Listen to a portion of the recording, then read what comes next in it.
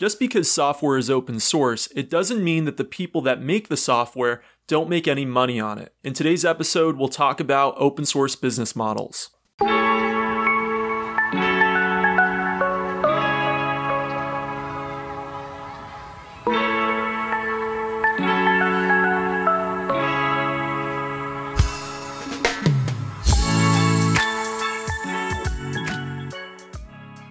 Welcome to Kopec Explains Software, the podcast where we make computing intelligible. This week we're talking about open source business models, and we did a prior episode on open source software in general, which I'll link to in the show notes. We assume that our listeners know what open source software is. I'll give a really quick refresher. Open source software is software where the source code is available, but actually the definition goes beyond that. It also means that people can take the software, compile it, run it however they want to, on whatever machine they want to. They can study how the program works. They can modify the source code. They can redistribute those modifications. And they can basically do almost whatever they want with the source code as long as they follow the license, which generally just says that they have to give credit to the original creator of the source code somewhere in their about box of their program, or it might say that they have to also redistribute their changes, so make their software open source as well. That's what we call a viral license. We get into all of this and this definition in our prior episode about open source software, so if you don't know what open source is, do go check out that link in the show notes. But let's get into the business models. Let's start by talking big picture about the relationship between open source software and business. What are some myths about the business side of open source software? Yeah, there are a lot of myths about open source software and open source business models. The first myth is about open source software in general. A lot of people think that open source software by definition is not commercial, and that's just not true. In fact, almost every large commercial software company is involved in open source today. Whether it's Microsoft, Google, Apple, they all contribute to open source software, and they all actually have open source projects that they lead. They're actually spending a lot of money on open source. So open source software definitely is commercial. In fact, almost every big software company does a lot of work in open source. The next myth is that people don't get paid to work on open source. Well, these big companies that are involved in open source, they're paying their employees, some of them full-time, just to work on open source software. So people get paid all the time to work on open source software.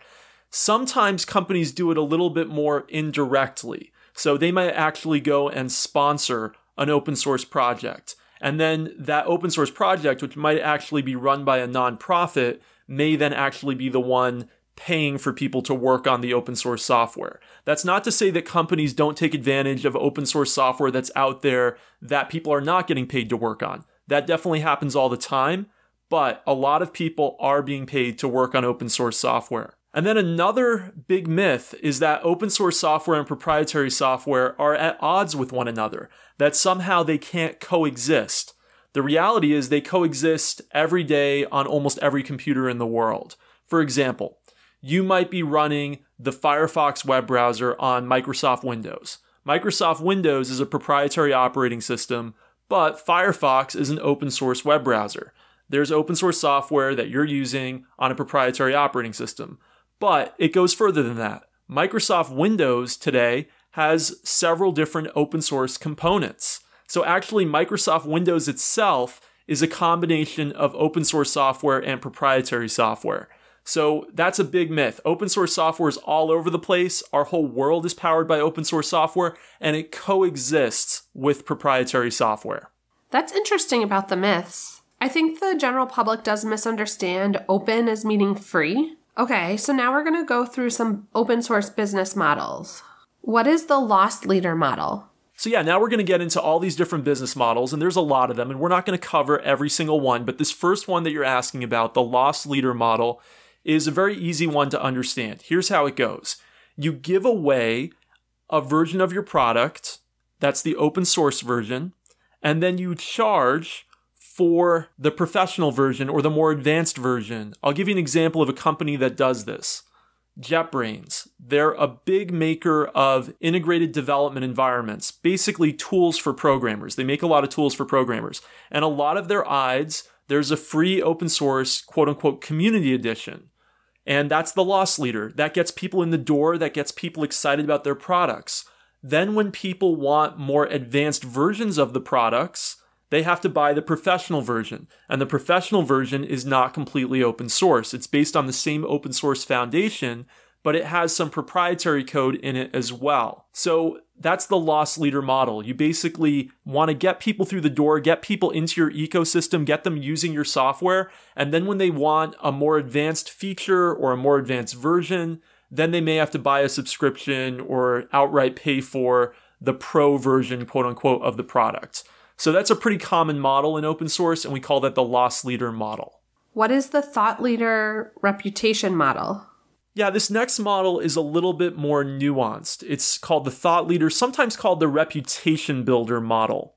The idea is that you're actually doing open source work to build the reputation of your company and to really have it gain some influence in the software world.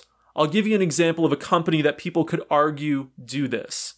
Apple. Most of Apple's software is not open source, but they have some particular pieces of software, such as the Swift programming language or the WebKit browser engine, that are open source, and this gives them some credibility in certain programming communities. For example, a lot of people don't want to work today in programming languages that don't have open source implementations. So maybe it's helped improve the adoption of the Swift programming language, the fact that it's open source. The other benefit of this, which I should mention is a benefit of any open source model, is that they're also getting contributions from outside developers who wouldn't otherwise be interested in their software if it wasn't open source, and they would frankly have no way to contribute if it wasn't open source. So this is both good PR, it looks good to be open, and it also might attract some developers to your projects, to your software. It may even lead to some of those developers being future employees. They get involved in one of your open source projects. They love the software you're building. They see you as a thought leader, and then they want to come work for you.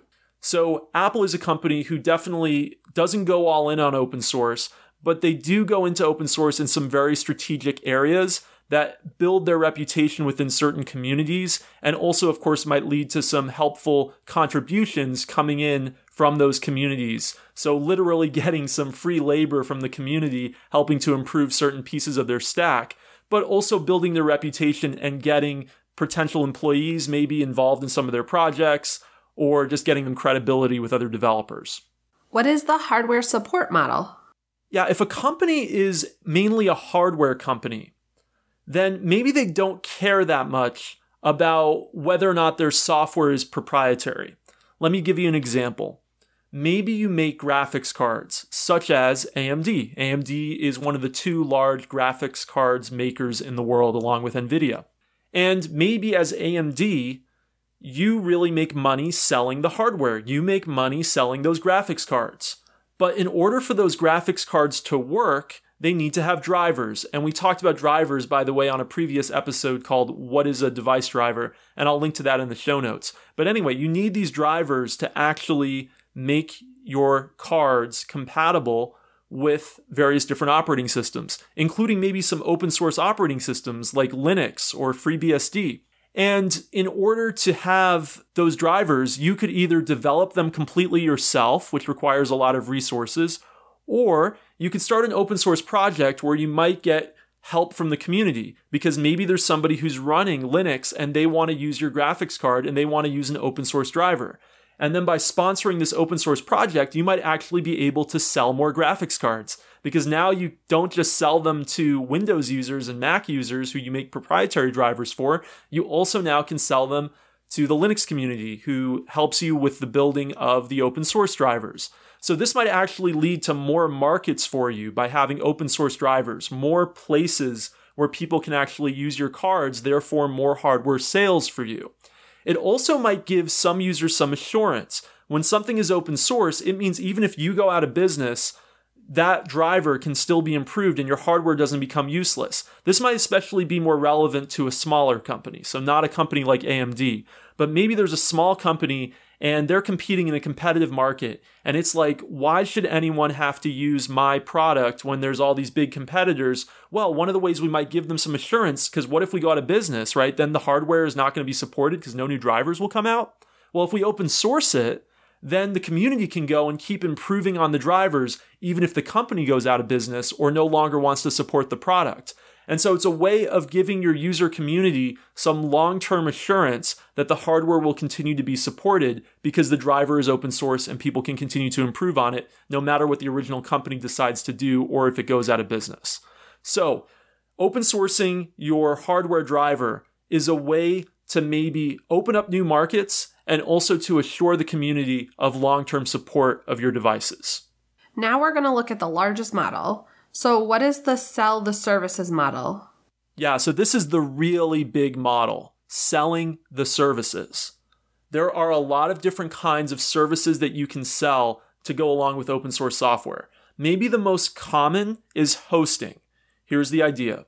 Your product is open source, but to run it, people need a server. Let me give you a big example of this. WordPress. WordPress, which we covered in a previous episode on what is a content management system, which I'll link to in the show notes, powers something like 40% of all websites. That's a huge number. But most people who run a website, they don't want to go set up their own server. They could go to a third-party company that knows how to use WordPress and knows how to set it up and host it well. But why shouldn't Automatic, the folks who make WordPress, just support WordPress themselves and offer hosting of WordPress as a service? So this is one of the big ways that open source companies make money is they just charge you for the hosting. When you want to actually use their product, you're going to need a server anyway. Why shouldn't they be the ones with that server? And you just pay them a monthly subscription fee for access to their software on that server. That's one way of selling services. Another way of selling services is to sell support. So your product might be totally open source. Anyone can download it, compile it, run it. But what if something goes wrong? What if something in your product doesn't work well? What if they have a problem with integrating it into their ecosystem? What if there's a bug and they want to have somebody they can call on the phone or somebody they can email or chat with?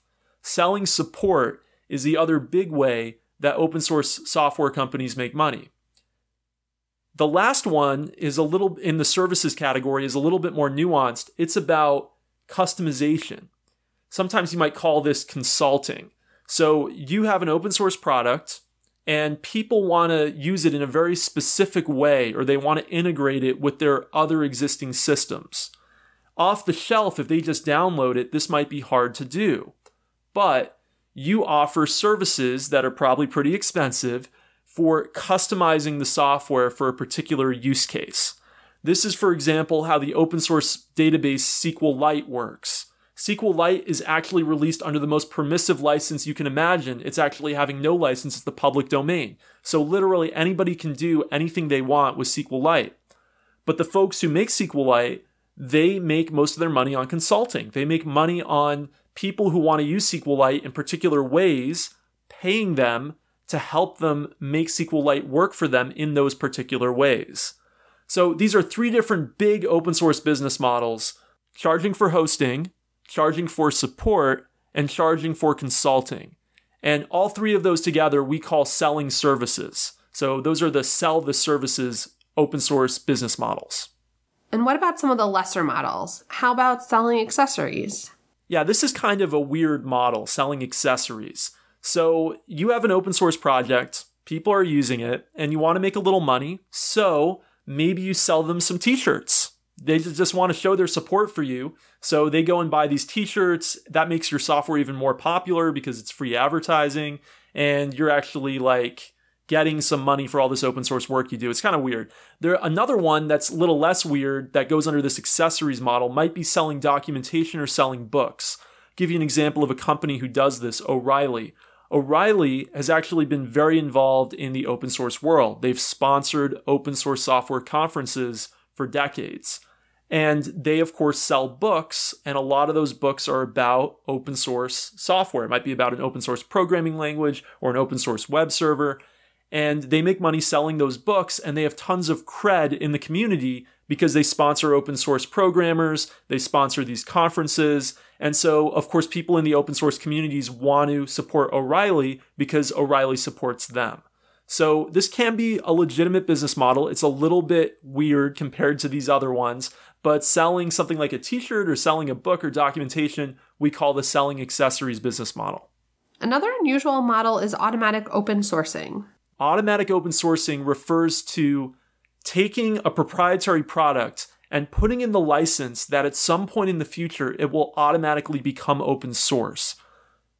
There is an actual product that did this. Aladdin Systems had a product called GoScript that in the 90s, they had a license that said, oh, it's proprietary, like don't distribute it for the first few years without a license unless you pay us. And then it's going to automatically become open source after a few years. So the reason for this model might be to assure people the long-term viability of the software. So even if your company goes away, because the license says the software will automatically become open source, it means they will still have access to the software. So this can give people assurance if you're a smaller company. Very unlikely that a large company would do automatic open sourcing.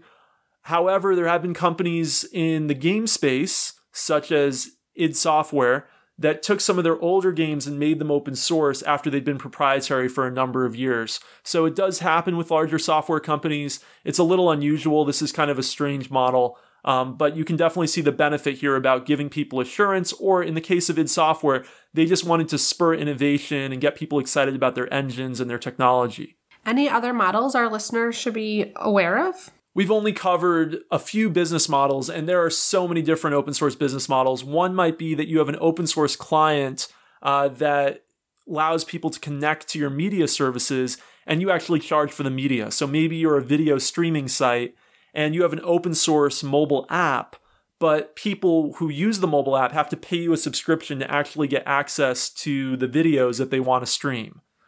Another open source business model that I believe Sun Microsystems practiced with Java was to sell certification. So you have another version of Java that you've developed. Is it compatible with Sun's version of Java?